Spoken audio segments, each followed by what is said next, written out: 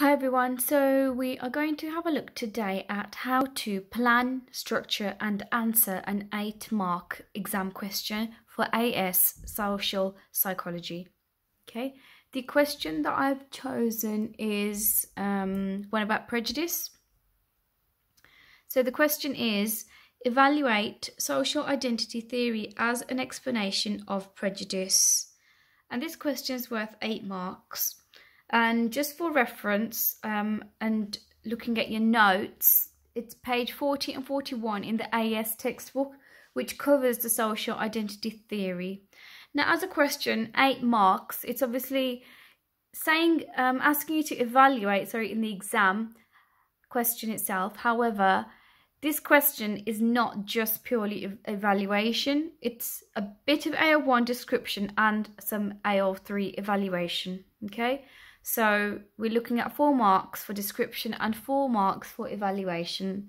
Now, before you answer any 8-mark or extended answer question, it's always worth doing a little plan. Even if it takes you 2 minutes in the exam to do a quick plan, it will help you greatly, okay, and jog your memory and give your answer some sort of a structure. Okay, so what we're going to do, we're going to have a look quickly at the description, the kind of things you should include in your answer, and then we'll have a look at some evaluation points, and then looking at how we put the essay together itself. Okay, so we're going to start off with the description. So the kind of things that you should be thinking about writing in this exam question are, firstly, what is social identity theory? So we need to really start off by talking about the in-group and out-group behaviour, because the whole principle of social identity theory is that putting people into groups leads to prejudice. So really, your opening paragraph really needs to be about how putting people into groups leads to prejudice. So we have in-group is the group that you obviously are a member of, and then the out-group is the other group. Secondly, we need to start looking at the 3 stages of social identity theory and describing those for AR1. So social categorization. So this is the first stage within social identity theory. And in this stage, we group ourselves as belonging to either the in-group or the out-group. And we almost refer to ourselves as them and us. Okay, and again, it's a good idea to give some examples. For example, I always use the example of football fans. You know, so for example, Manchester United versus Manchester City. So you're either a Manchester City fan or a Manchester United fan. So you sort of categorizing yourself as one of the football team supporters. And it's always a good idea to give examples, real life examples, when you're describing in psychology as well. Okay, so you describe obviously what happens in that stage and give an example. Secondly is social identification. So within this stage, the individual almost adopts the beliefs, the values and the attitudes of the group in which they belong to.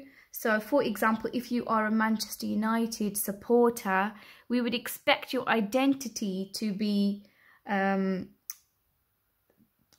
things like going to the matches, wearing the Manchester United football shirt, wearing a scarf, etc. So again, you're establishing your identity, your beliefs and your values and the behaviour of your in-group, okay? And then finally, you've got your social comparison stage. So in this group, the individual aims to boost their own self-esteem by making a comparison between their in-group and the other out-group. Okay, so self-esteem is obviously the value attached to your self-concept. So a high self-esteem means that you feel good about yourself. Okay, and generally we set out to improve or boost our own self-esteem. And by comparing our own group with the other group, we start to sometimes behave in a way that we don't normally behave. So we almost adopting the group's norms and can become very prejudiced, or can show some discrimination and conflict towards the other group. Okay, so again, you can use the example of the football fans. Sometimes rivalry can lead to conflict at football matches. Okay, so your description of social identity for 4 marks should include those sort of 4 key points there.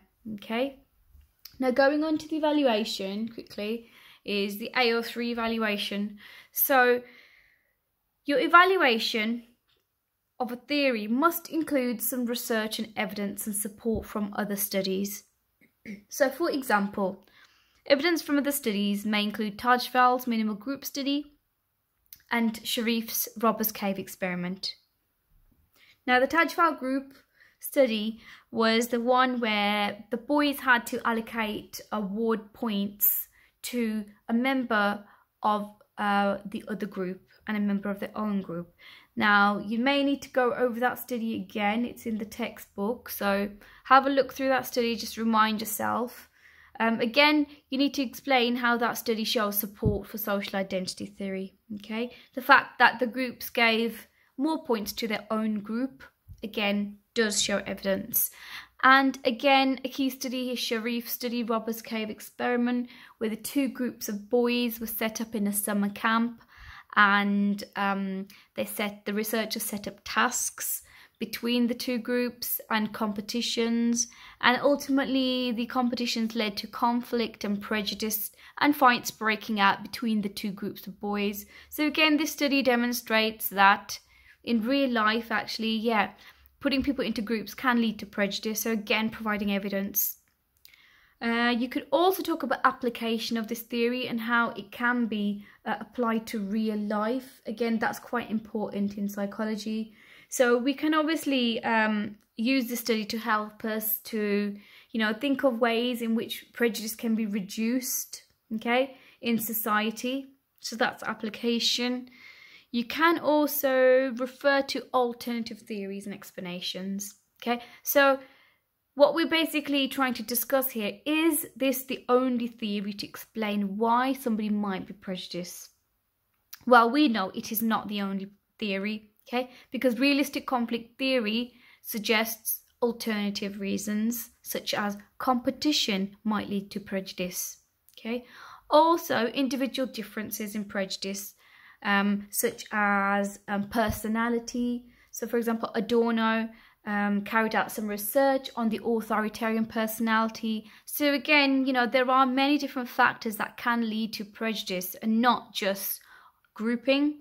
So again, in your evaluation, you're almost providing support, but then also with trying to find flaws and drawbacks in the theory as well, by comparing it to other theories. So looking at the plan, okay, that's how we would plan an 8-mark question, or any extended mark question, okay, in the exam. So have a go at planning, and really that's your essay there in bullet point form, but you've just got to write it up, okay. Thanks, have a go.